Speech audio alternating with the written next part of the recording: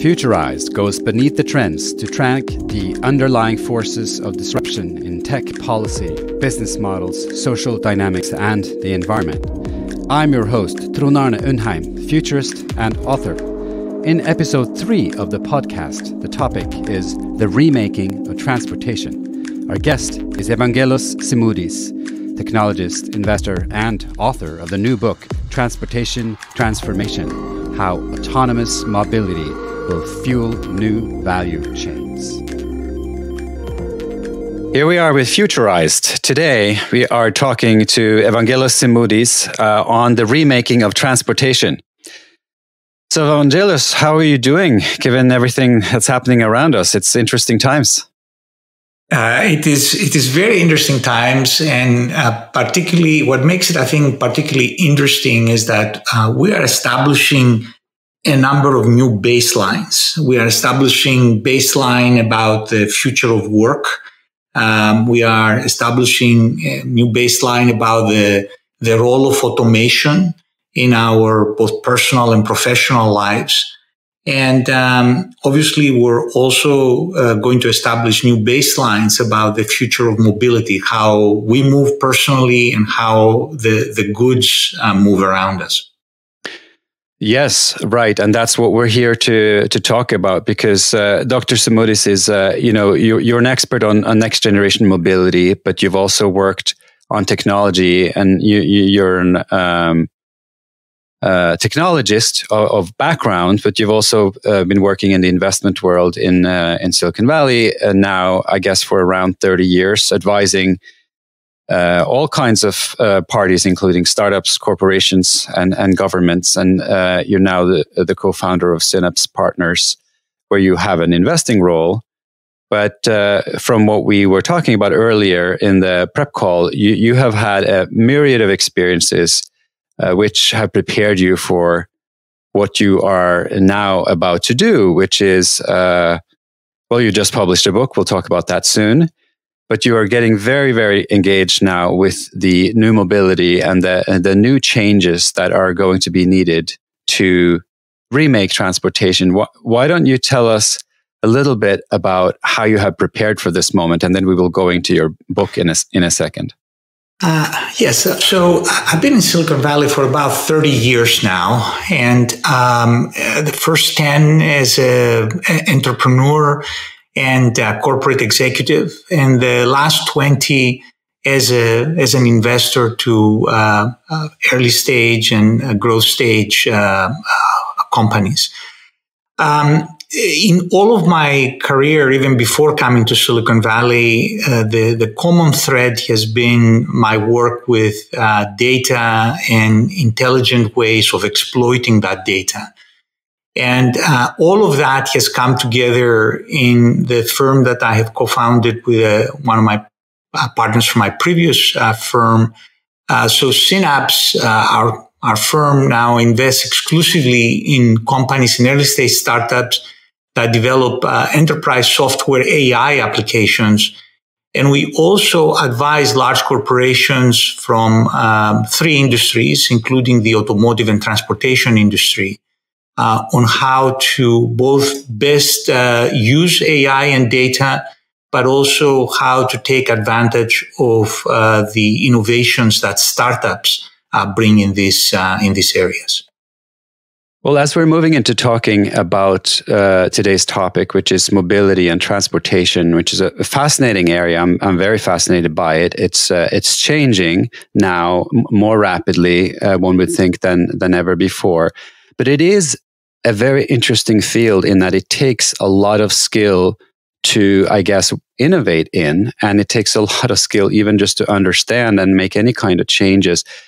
So it would seem that your background, both a PhD in computer science, an engineering degree from Caltech, and like you said, having worked with a variety of stakeholders. So, but without further ado, your new book is fascinating. I was skimming through it this morning. Transportation Transformation: How Autonomous Mobility Will Fuel New Value Chains. It's out in paperback. It was out in June, actually, this month. Congratulations. Well, thank you very much. So this is my second book on the topic. And this one actually took quite a bit longer, both to research and bring together and write, because it tackles all the three major constituencies that will impact the future of mobility. It talks about the automakers. It talks about cities and the on-demand mobility services companies, and is looking at both the transportation of people as well as the movement of goods. Right. And we're going to go into some of the things that you are saying in this book. But overall, I wanted to ask you about a couple of terms. And I wanted to start first with this idea about a multimodal future. Tell me, what is that about, a multimodal future? It seems to be a quite key construct to the entire kind of sequence of events that you are foreshadowing in this book. Yeah. So what I'm saying is to date, transportation, urban transportation, because the book is about urban mobility, not mobility in general.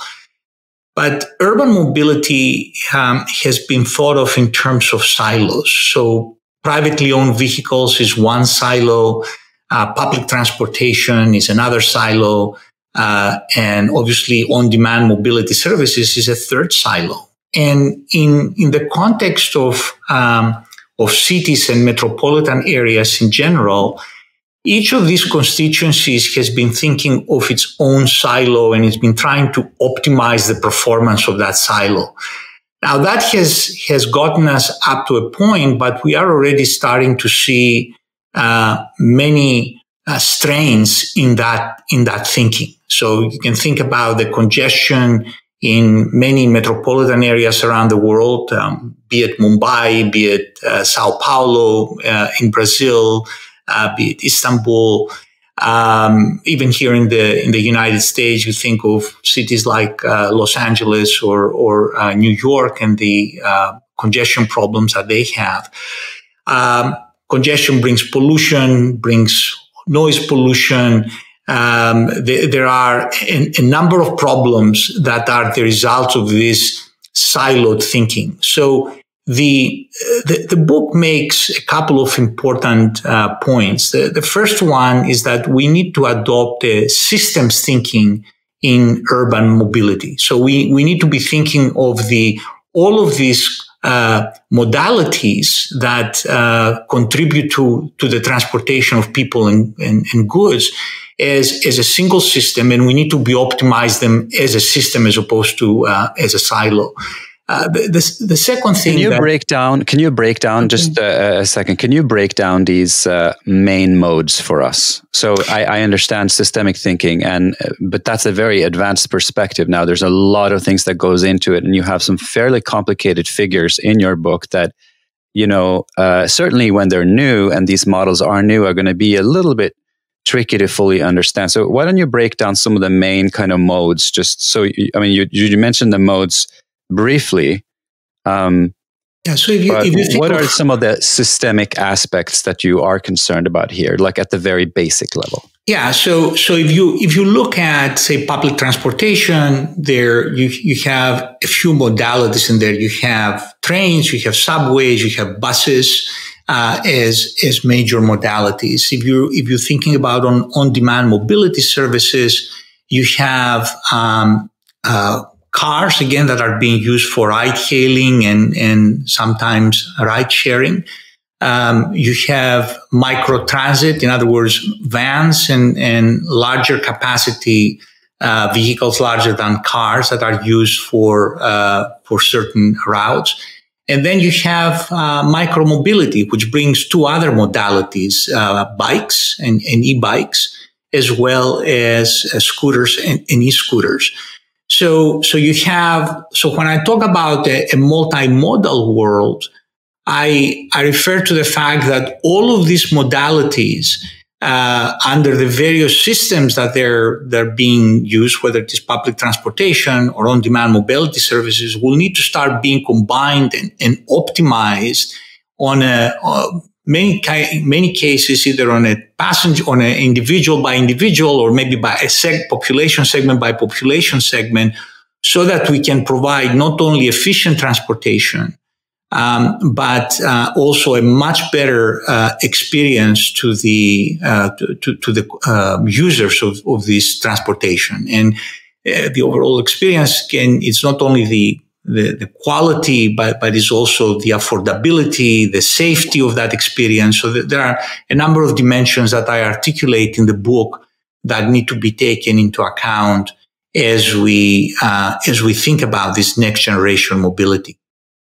So it seems to me that there are clear arguments why we need what's been called a new mobility, and we'll go into some of that vocabulary in a second. But why is this happening now? I mean, in many other industries, and this was claimed as one reason why electric vehicles took so long to get to market, and certainly the automotive industry, being heavily involved in one aspect of this transportation infrastructure business that we have and invested, in infrastructure that's already built out.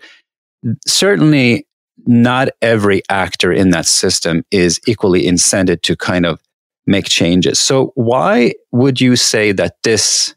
Because that's what I'm hearing from you in your book, and when you're speaking now, that this decade, the decade we're going into now, that just began with a bang, I should say, is the decade that we're truly going to see a transportation transformation. Because, clearly there have been other infrastructure transformations, right? The influx of trains. So there are lots of other, and, when the automobile came on the scene, obviously was kind of the past most immediate, biggest transformation. But why would you say this decade is this moment when this enormously complex infrastructure is going to change in a fundamental way? I mean, is it a combination of technologies and also actors realizing that there's new business models to be had? What is the impetus for this happening now? Yeah, I think, as you correctly said, there's both a confluence of technologies that are becoming important, and they're starting to show their possibilities and the opportunities that they open up, as well as certain other factors, particularly within cities, that are causing both the citizenry as well as the city leaders to start thinking about changes in the way that people and goods are moving around. So in terms of technologies, obviously, technologies such as autonomous vehicles have brought this to the fore. A lot of times marketing, as it often happens, is way ahead of the capabilities of the technology. But people have realized what are the opportunities that vehicle autonomy will bring to cities. The second thing is the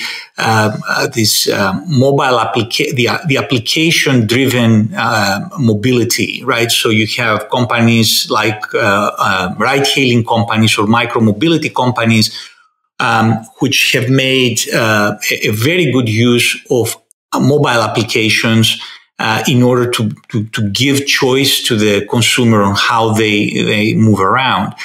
And then, as I mentioned before, in many places around the world, the problems that are brought up by the use of certain modalities, such as privately owned vehicles, are such. The problems are such that require very different thinking and very different solutions. So you have now a number of cities around the world that are starting to prohibit the use of privately owned vehicles within certain geofenced areas. You look at China, and which has one of the lower number of vehicles per 1,000 employees, but have tremendous congestion in some of their mega cities, right? So you start to imagine how is that going to evolve as if more people were to acquire privately owned vehicles. So cities have started to realize that they need to start taking very different approaches in addressing the transportation problems that within their territories. You know, it's interesting. The role of government is obviously controversial around the world, but in this particular aspect, transportation, we don't really have a choice, do we? They just have such a coordinating factor. There's such a coordinating factor, both on a national level and in terms of the topic we're talking about now, city governments and then the city as an infrastructure. And you foresee in the book a quite proactive role of government at various levels in this kind of evolution. And what's in it for them, apart from, you know, if there are quick fixes, there could be some political gain. But as we have known from many other shifts in society, these things will take a while. How, I guess, if you could address two parts of this question, how are government officials going to be able to understand what their incentives are and get, you know, incented quickly enough for this massive shift to happen? And two, how are they going to get the skills to make this happen? These are very good, very, very good questions. So let's start. First of all, one of the book's theses is that governments, city governments in particular, need to take a leadership role here. And when I look at this topic, I don't focus on US only. I have taken a very global view, and I've interviewed a number of folks around the world in order to understand various ways of thinking about the problem. And in fact, at the last chapter of the book, I talk about three different scenarios that this transformation, this transportation transformation can evolve under. And I believe that each of these scenarios is appropriate for a different geography. So it will evolve very different. In other words, this transformation will evolve very differently in the US, where we are and remain a very privately owned car-centric society, versus in Asia or in Europe. So the cities need to take the initiative here. They need to take the leadership role. The second point is that even though we want to be thinking in short term, this kind of transformation is not going to be a 2-year process. I'll give you two examples. Example number one, you look at Singapore. They have a 20-year plan on how they're going to involve their city's transportation.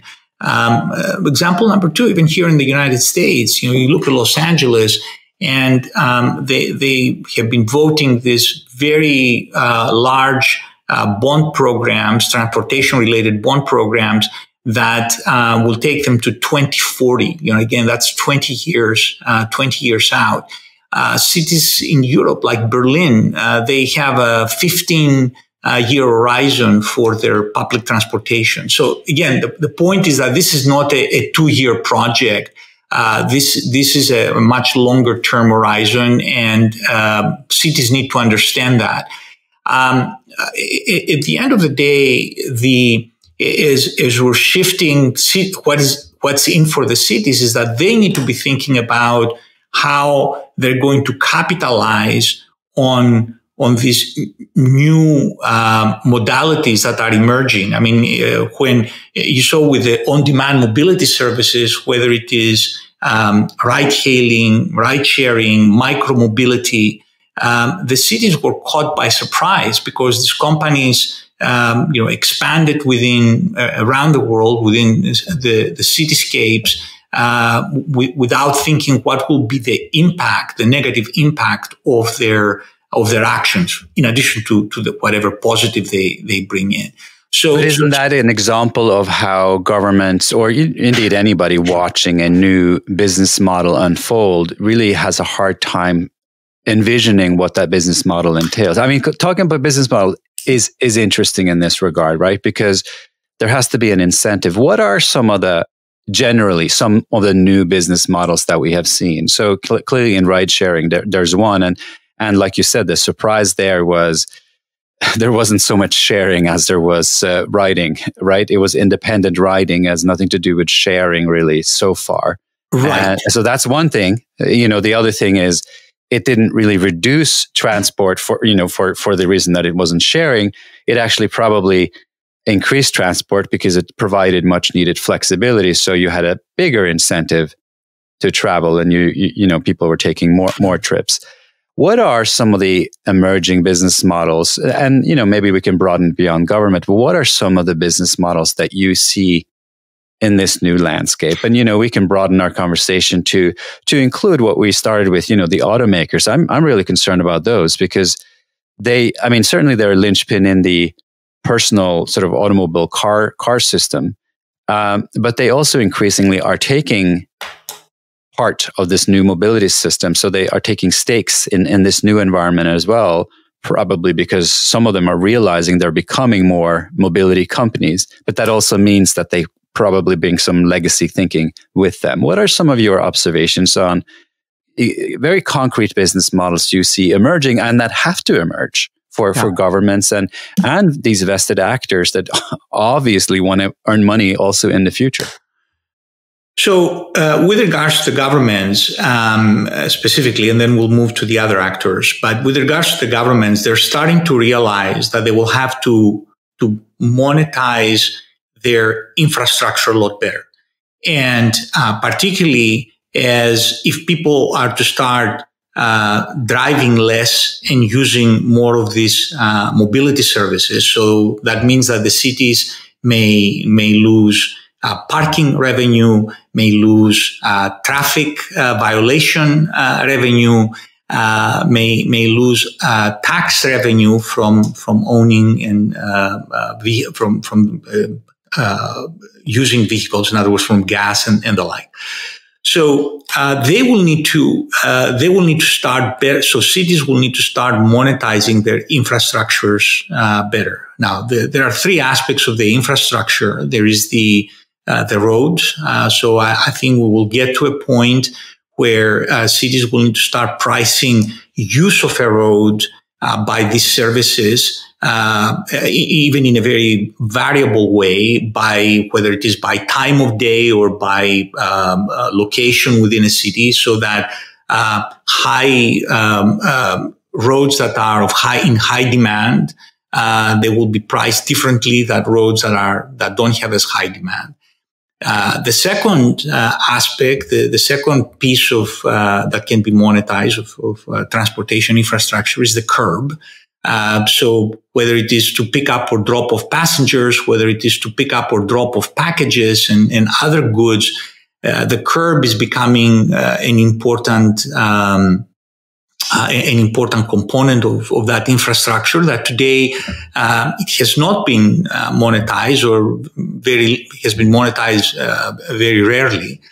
And then the final thing is the final piece is the sidewalk.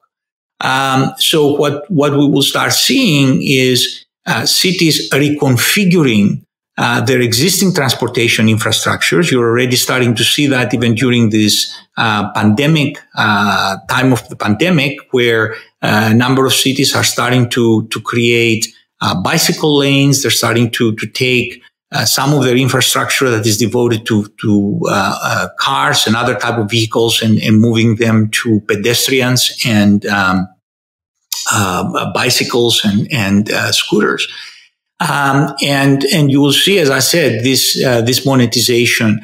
I think the data will play a very important role here, because even though they will not be monetizing the data directly, cities they will be using data that they collect from their own infrastructures as well as from the users of that infrastructure in order to optimize pricing and in order to appropriately price the use of this infrastructure. So I see this type of models starting to emerge.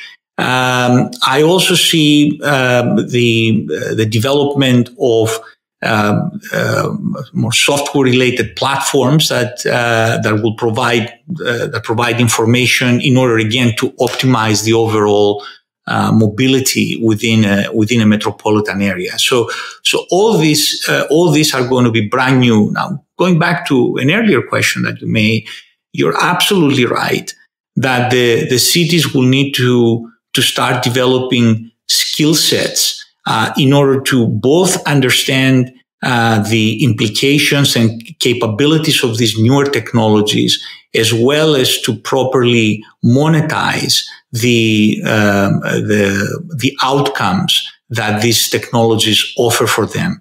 And I think that, and we're starting to see this, cities will need to start balancing where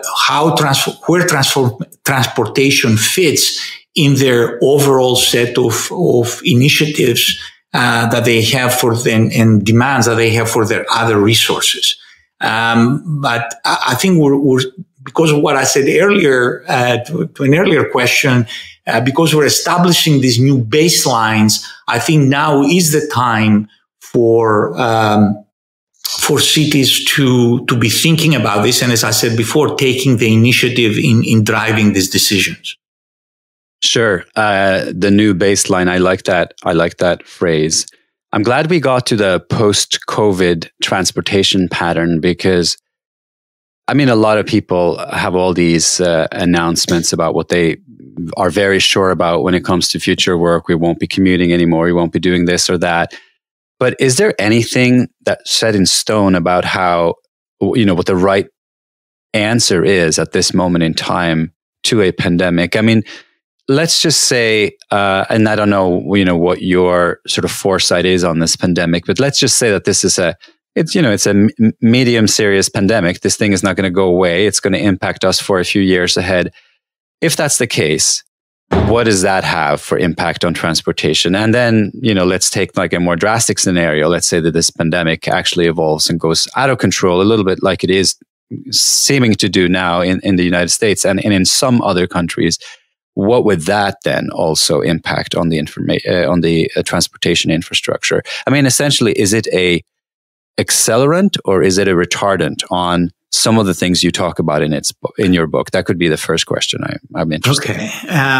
Well, again, I think that it is very difficult to make predictions in, as I say to the CEOs of these large corporations, my firm advises, it is very difficult to make predictions while the knife is falling. Okay. And we still have not reached a steady state, what's going to be the new steady state. So obviously, in the short term, transportation is being impacted, whether it is because of the unemployment, which is staggering around the world, whether it is because of the shelter-in-place orders that many cities and countries have instituted. And you have companies that are now talking about most of their employees working from home.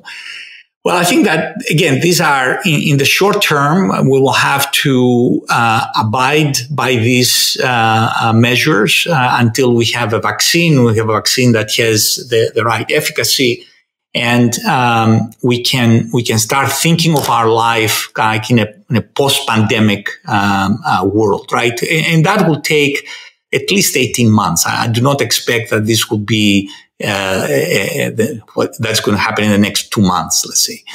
After that, I think that many corporations and organizations, including cities, will have to start determining how they will deal with their employees, how much they will require their employees to be in the office, if what is the form of the office, where our office is going to be established, and that obviously is going to impact transportation patterns. Even further out, and I think this started even pre-pandemic, there is a lot of thinking about what is the right designs for cities, right? And because while we have, whether it is here in the US or in Europe or in Asia, cities with hundreds of years of history and structure, in many parts of the world, we're building new cities or we're building new satellite cities within larger metropolitan areas. And I think both the lessons of the last 5-6 years with regards to our to the evolving transportation, primarily because of the introduction of on-demand mobility services, but more recently because of what we're seeing with the pandemic, these plans are going to change. So I think you will see, for example, whether it is satellite cities or suburbs or other city centers becoming far more self-sufficient and not requiring the transportation of very large distances of the population by the population. Well, it's a great point, right? Because I think for so long one assumes that in public transportation it's all about mass transportation, and for simple reason, right? In the industrial paradigm, it's all about efficiency and moving a lot of people in and out of the city as efficiently as possible. But what you're talking about now, potentially, is the need for a completely new transportation paradigm that actually fits with this idea of personalization and flexibility that we all want from many other aspects of our lives. But is it feasible in a short term, and by short term in this context, I mean in the next decade, so in the next 10 years, that we actually can make tangible progress? And I'm sure there will be some cities, and you mentioned Berlin, Singapore, maybe LA, although, I have my doubts as, whether that city is in the same category as those other two when it comes to an efficient sort of city planning. But is it possible within a decade, at least in some key cities in industrial nations that have advanced technology, have money to spend, and have consumers that are willing to make these changes, is it foreseeable that some of this could be done faster? Or are we all going to be on kind of one track? I mean, do you see like a 1, 2, 3, 4 track path here with leaders and laggards, or does this all kind of have to happen at the same time? No, there's no way that this is going to happen at the same time. I mean, in fact, in all of the 3 constituencies that I refer to in the book, cities, mobility services companies, and automakers, I talk about the various categories that will emerge. I think in the case of cities, it will be important for these thought leaders, I will call them, to demonstrate that this multimodal transportation that combines not only a variety of public transportation modality, but more importantly, brings together and optimizes the various means of transporting goods and people, can work well. And I think, as we've been saying, there are a number of cities around the world that have the potential to show that leadership. They have the thought leaders within their staff. They have the support of their citizens, and they have the financial capabilities to implement such plans. I think then you will have, once you start seeing these results, I think you will have a much stronger interest from a second wave of cities to adopt this. I'll actually give you a simple example that's happening even here in the US. So earlier in the month, we've had the announcement that the city of Marin here north of San Francisco and Uber have partnered where in order to provide a more combined transportation between public transportation and the on-demand ride-hailing services that Uber provides. And in fact, Uber licensed its software to the city of Marin in order for the city to be able to coordinate transportation better. As it turns out, here in the United States, there are about 120 cities that are considering now for the first time how to partner with on-demand mobility services companies that are operating within their territory in order to provide better transportation by combining their public transportation resources with the on-demand mobility resources that these services that makes a lot of sense offer. So again, to me, this is a step in the right direction. And we need to see more of that. Now, a year ago, I don't think we could have even fathomed that 120 cities in the U.S. would have been working towards that type of collaboration. But today we're seeing that. And again, there has to be these small wins that lead to bigger transformations. So let me ask you this. We have talked about a lot of different types of innovation, but in the startup space, and you invest in startups, what are some of the more exciting startups in transportation mobility right now?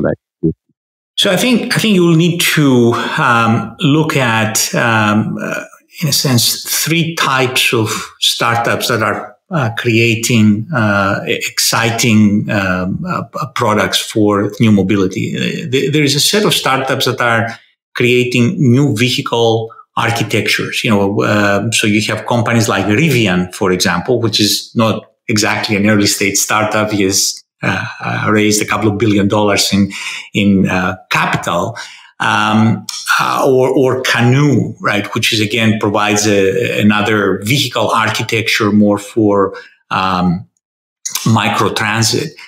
Then the next group of startups creates technologies that enable autonomous mobility. So if you look at companies like Aurora or Neuro or Too Simple, I mean, these are well-established private companies that are creating some very exciting technologies for either autonomous vehicles for passenger transportation or for goods delivery.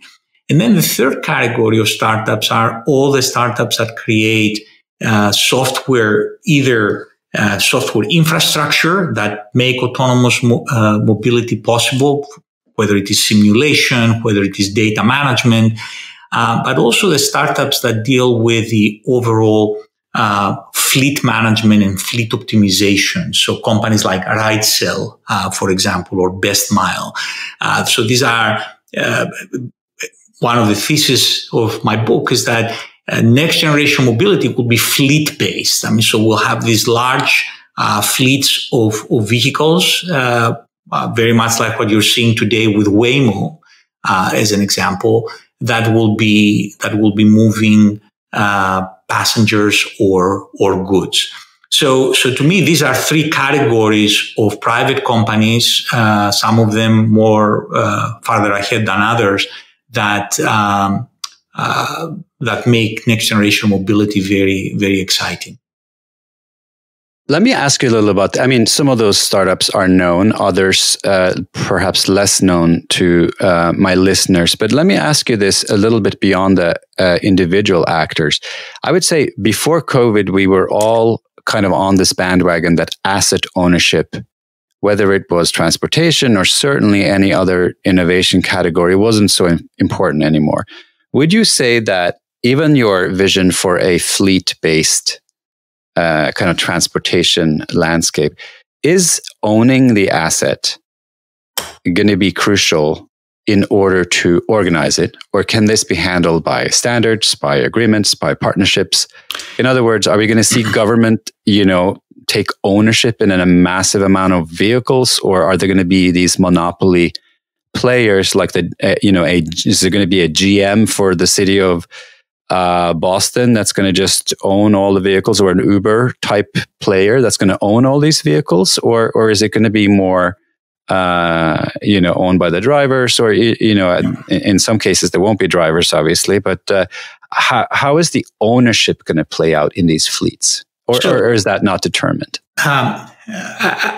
My prediction is, again, this is, you mentioned earlier about the airline analogies and models. So I spent quite a bit of time interviewing airline executives, and the airline and the car rental industry model could be good exemplars going forward. Meaning, in these industries, companies own a portion of the vehicles they operate, and they lease a larger portion of their fleets. And there are corporations that specialize in the financing and in the pre-configuration of various fleets. That's done in the airline industry. It's also done in the car rental industry. So I think that it is not necessary it will not be necessary for the companies that offer the transportation services to also own the vehicles. They may own a small percent of the vehicles they operate. The second point to make is that this fleet-based mobility that I described in the book, and as I say in the book, is not going to be for every city and for every part of the city. You may have a part of the city where you have hybrid models that combine this fleet-based operated mobility with the model, the right coordination model, as I call it, that companies like Uber and Lyft and Didi and others are using today, where they use other people's vehicles in order to provide a transportation service. So we'll see a variety of these models emerge as we go forward. I don't expect that we will have in a city a single fleet operator. But on the other extent, I also believe, like we're starting to already see, that we will have a very small number of fleet operators and transportation providers. Some of them may be led by automakers. Some of them may be led by mobility services companies. Increasingly, given more recent moves by automakers, I see that possibility decreasing. So, in other words, I see less and less the potential of automakers actually operating fleets of mobility services vehicles. I see more likely the mobility services companies like Uber, like Lyft, like Didi, like Grab, as being the operators of these multimodal fleets. And again, as we're also seeing recently, I see these companies evolving to offer not only passenger transportation, but also goods delivery. Fascinating. I think we're heading for a very interesting future. This is a massive area requiring definitely a lot of thinking, a lot of new innovation, a lot of new players are going to be here. And maybe lastly, I'm going to ask you this. How is it possible to track this? I mean, obviously, they're going to listen to this podcast. They're going to read your book. But how does one really capture all of the possibilities and capture all the innovation in this space? Have you found any one source, or how do you even stay up to date on all of this? I mean, I imagine there was an enormous amount of work and interviews going into your book, but now the book is over. I mean, you can call those people up again, I guess, but it's a lot of work to just even track the emerging activity. Yeah, it has been a tremendous amount of work for this book because of the scope that I wanted to cover. we've looked at with my research team. We've looked at about 7,000 different sources of references, for to determine which ones have something worth quoting. And the book is the bibliography is actually quite extensive. I think we've been looking at essentially three types of resources. There are a number of technical research papers that are coming up from organizations, universities, corporations that have cities that have a very that done work in this area for some time, and they have a body of work to present. There's obviously a lot of blogs and more trade-related articles that many of them provide interesting thinking and interesting information. And we end up, reading a lot in addition to talking to a lot of people. And I think I've been, over the past 5 years or so that I've been researching and investing and advising and working in this space of data and new mobility and software and new mobility. I've created a network of folks and a team that has become very efficient in both understanding what is happening, but also being able to filter out information and data that is either not very relevant or not very strong. Well, I thank you, Evangelos Simoudis, for having shared your wisdom and what you've discovered so far.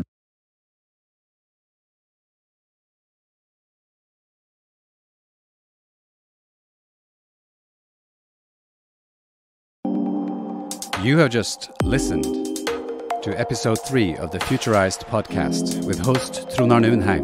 The topic was the remaking of transportation.